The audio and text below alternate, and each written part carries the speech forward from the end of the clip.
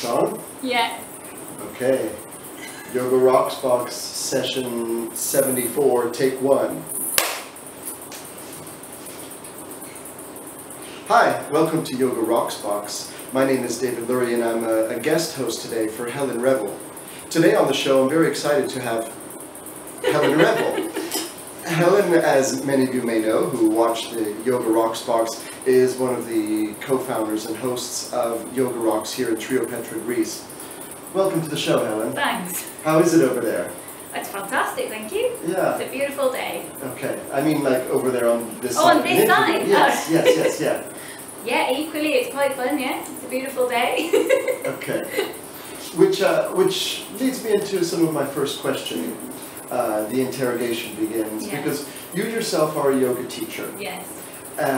Yet you host yoga teachers here throughout the year, different teachers of different styles that come with different voices, different approaches, different ways of the practice. Do you get to take many of the classes? Not so many, unfortunately. It's a little bit like being an alcoholic in a bar. Okay. Because we really don't get so much chance to go to class. But Yes. I still love absorbing the vibe, and yeah, I go as much as I can. Yeah, it's still really special being around it. Yes. Okay. Because over the course of your season here, you bring quite a variety of teachers. Do you see a common thread through the teachers that you bring here to Yoga Rocks? Well, I hope so, because that's really what we aim to do, is to find this yoga vibe. There isn't a difference. There shouldn't be a difference. What they do is different, but the vibe, the yoga vibe, is the same. So we really hope that everyone is the same. Because otherwise we wouldn't want them. Isn't that like saying strawberries for dessert are very similar to baklava to dessert? It's still dessert, but they're different things. yeah, no, they do different things. Yes. But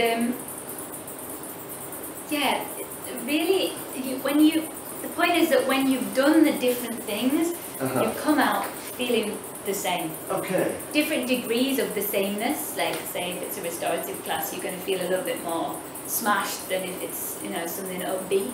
Yes. But still coming out there with a quiet mind and starting to see stuff, opening up, so you can start to, if you like, so you can start to crack the psyche, so you can really start to. So it doesn't matter if it's asana, meditation, pranayama. It really is just a gate to the same process. We think that's so important, and some people who come are maybe not quite ready for that, but hopefully they start to see glimpses of it just through just doing whatever practice it is, and it starts to open things up. Especially asana. Asana is such a gateway. It's a physical practice. You start to crack bits of the body, stuff you might be storing in your body, but really to get the most out of what yoga has to offer, you've got to go a little bit further, start to just go a little bit subtler than that. So is that something that you look for in the teachers that come to Yoga Rocks? People who are teaching also yoga off the mat or some philosophy? I think it's important that their yoga is working for them. So then they're loving and generous and open, and they can start to help people to see how to make positive change in their life that's gonna really help them, that's gonna make them happier, that's gonna make the people in the direct circle happier, which then makes the people in their direct circle happier. So it's just a spread. It sounds cheesy, but it's a spread of love. That's the idea. Yes. It's not Trikonasana. It's not triangle. Yeah, it's not about. Okay. Yeah, because at the beginning you didn't give anything specific, but you said that teachers that come, the common thread would be the yoga vibe. And I wanted to hear a little more about that. It's so hard to describe. We call it the sparkling essence of yoga, which is maybe what you could think. It's that point where I'm always talking about seeing clearly. I say it too often, but it's that point of seeing clearly. When you start to see why you do what you do, and then you start to see it in others, everything just starts to open up, and then you behave better. You behave. I'm quite good at bad behaviour, but you start to see your bad behaviour You start to see where you behave unnecessarily, where you dive in too soon, where you stand back too late. You start to be able to allow things to unfold almost as they should be, to this acceptance of just letting things just happen, without interfering too much. Okay. Like in interviewing. I'm learning this because I wanted to cut you off 5 times and ask you questions, so I'm also practicing aloud. That's interesting because you even said my theme for the week here, that why you do what you do, why we do what we do is the theme of this week's retreat. Why do you invite people to this place year after year after year? Well, the teachers are the guests. Let's go teachers first. Okay, well I suppose we need the teachers, so they can teach the guests. Yes. It's a total pleasure having such amazing people here every week. We're very fickle because every week we in the nicest way, David, we'll be happy to let you go because we've got Maria coming next week. So it's very exciting. Yeah. And it's always the big question is, what are we doing? And sometimes you're like, what are we doing? You hope that the idea is not you hope everyone has a nice holiday, but it's not really the idea. The idea is to introduce this deeper practice of a deeper yoga, and hopefully in the end it starts to spread. People's lives change, and in turn they help other people's lives change. They treat their partners better, they treat their children better, they change their jobs because it wasn't working for them, so they're happier. They maybe move into something that actually might start to affect other people's lives in a positive way. So this expanding circle. This is the idea. I mean, you can see that people, some people would say it's just a yoga holiday, it's just a yoga retreat. I hope there is some kind of knock-on effect. I'm certain there is, being on the side of the teacher and hearing and interacting with the students for sure. Why do you sing? Yeah, I like singing. What do you like about it? It's in my family. My family sings, so everyone always sings. My dad sings scales walking through. What are they called when you go under a road? Tunnels. Yes, my dad likes to sing scales when he's walking through there to test the acoustics. But on a different level, it's having come back to it, if you like, and come round again to singing. Yeah, it's a really nice way of finding yoga, finding the clear space. A massively successful, very practical way of clearing your mind. Yes. Okay. Because a few nights ago we were singing mantras, and Helen came as a guest to the mantra singing night, and with the harmonium did a wonderful job singing mantras. Tell us a little bit about the experience of kind of waiting in the wings just before I called you up to join us. Well, and be honest. I was quite nervous. I was kind of hoping you wouldn't have. I didn't know if you'd seen me or not. You see, I was kind of snuck in with the harmonium, put it in the shadows. I was kind of hoping you hadn't seen me, but at the same time, I really wanted to play because I love playing them. Yeah, yes. I love kirtan. It's so great. So so it was that. And again, it's an ego. So then you start to. So this is the yoga thing again. Is seeing clearly. It's about seeing that's such an ego thing. You're scared of messing up, but at the same time, you want to do really well.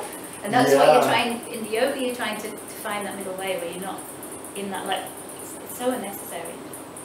Yeah, it's interesting because the ego side, tables turned on me, is like I want to be in the center of attention. So my ego says, you better call on me and let me go up in the front there, rather than hiding in the back. So what advice would you have for someone who's a little nervous to start singing or chanting in front of people? Oh, totally, just do it.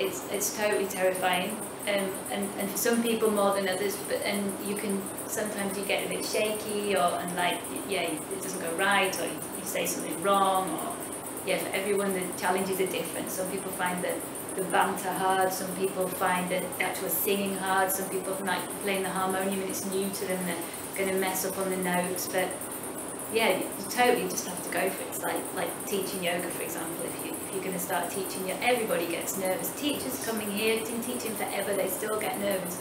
Just got to go for it. And this is again, it's the ego. You've got to see that you're scared of making a fool of yourself, and it just doesn't matter. So when you start to see that, you can kind of get over yourself, but yeah, without judging yourself. Yeah. But this is a difficult thing. Yeah, it's a fine line on this one. Which is an interesting segue into the last topic that I wanted to bring up with you. We have time for one more. Yeah. Something that's commonly referred to these days as modern postural yoga. That alignment-based practices that come with a fairly dogmatic perspective on poses should be done this way. And even to the extent of right and wrong ways of practicing. In your evolution as a practitioner and as a teacher, how do you see this fitting into yoga as a whole?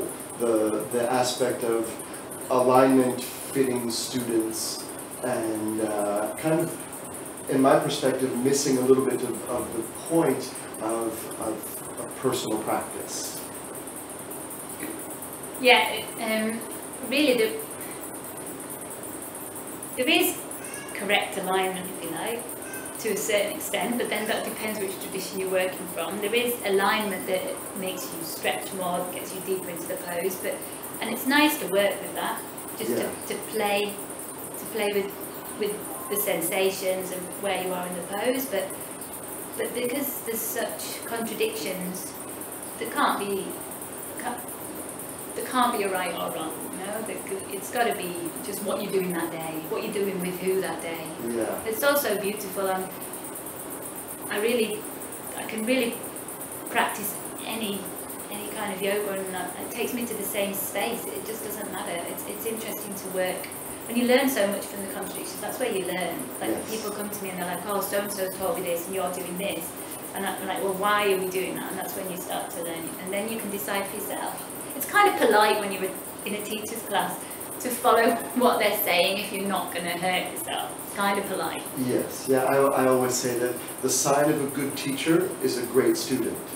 That when I go to classes, even when there are things that are things that I wouldn't necessarily agree with, I want to be a good student and respectful this way as well. And then you might be like, oh, are you sure? And then you try it and you're like, oh, yeah, actually that works for, different reasons. Yeah. Or you might be like, I'm not sure. But So that's where cool do you to see your practice going? My practice? Yes. Yeah, I kind of, I don't know, at the moment I've been just kind of waves about it. So, yes.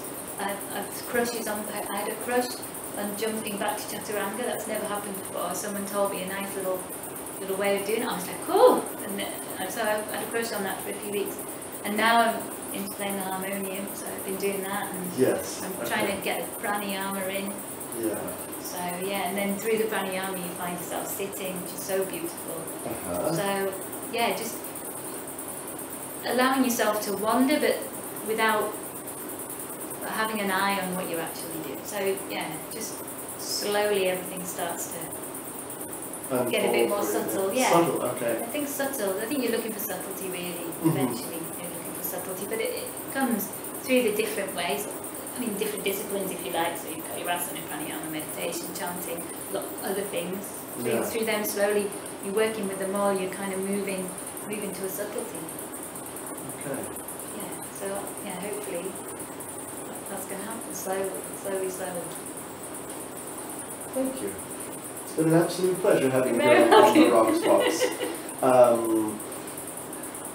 Helen will be here at the Yoga Rocks teaching a retreat at some point in 2017 and in 2018 and 19 and 20, 21 and 22, 23, 24 and 25. Please come and enjoy her company. She's an absolute delight to be around, and her family, and they're happy to welcome you to Yoga Rocks. Thank you, David. You're welcome. Bye.